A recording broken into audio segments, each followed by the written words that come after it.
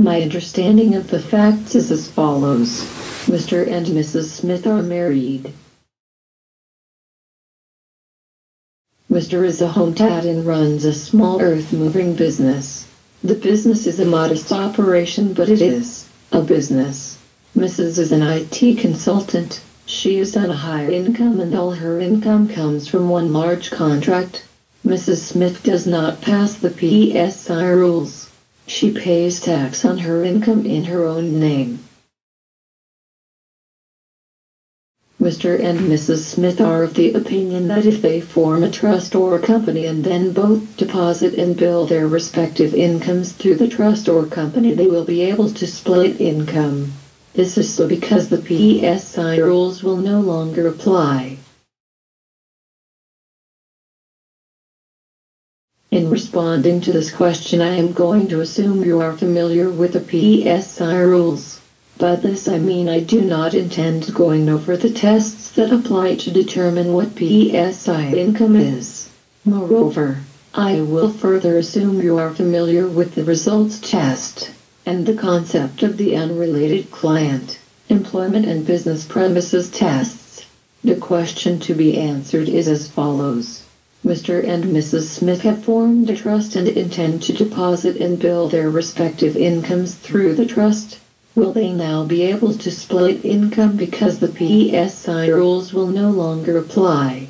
Addressing this question requires a discussion of two differing aspects of taxation law. Division 84, 86 of the Income Tax Assessment Act 1997, the PSI rules, and Part 4A of the Income Tax Assessment Act 1936, better known as the tax avoidance rules.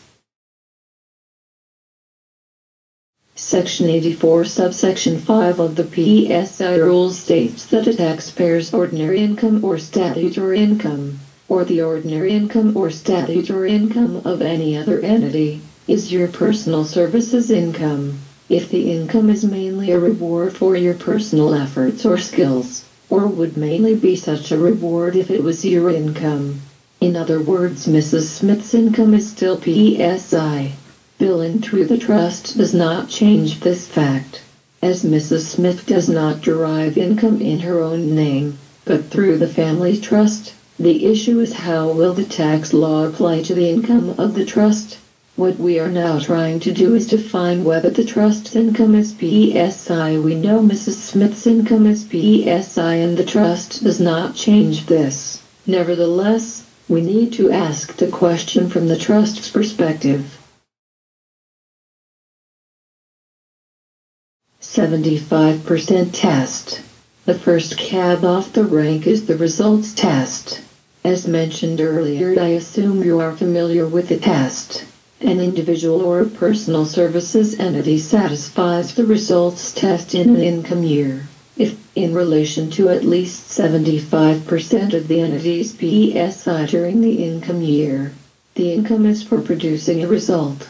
The individual or entity is required to supply the plant, equipment or tools necessary to perform the work, and the individual or entity is liable for the cost of rectifying any defective work. The critical issue is the term, in relation to at least 75% of the entity's PSI. The 75% rule is asking you to examine a trust's PSI income. Mr. Smith's earth-moving income is not PSI, therefore his income does not form part of the 75% test. Only Mrs. Smith's income is counted. Per advice, Mrs. Smith's income fails the results test. Moreover, as discussed, the trust on its own does not alter the nature of Mrs. Smith's PSI as a result in relation to 75% of the trust's PSI income. The results test is not passed. The trust's income is PSI unless it applies to the ATO for an exemption. This is so because it fails the results test in the 80% rule. You need to be aware that the general anti-avoidance rules in Part 4A of the tax law can apply where PSI is earned through a company, trust or partnership, or the taxpayer is carrying on a PSI business. Arrangements that would attract the provisions of Part 4A include: if PSI is alienated and taxed at a lower rate than if it had been received by the individual, splitting income with an associated person, any payments for services or salary related to the earning of PSI should be commensurate with the duties, responsibilities, or value of services provided, and retention of profits in the company. The anti-avoidance provisions are often overlooked. Note: what the ATO is saying is that even if a taxpayer is a PSB, it will, in certain circumstances, act to disallow income splitting, on the basis that Mr. and Mrs. Smith will use their trust arrangement to split income and substantially reduce tax. They are at risk from Part 4A irrespective of whether the PSI rules are passed or otherwise. For further information on what is a personal services business, refer to Taxation Ruling TR 2001/8. Note: the ATO makes it quite clear that Part 4A may still apply to entities conducting a personal services business, PSB, if the dominant purpose of the relevant arrangement was to obtain a tax benefit.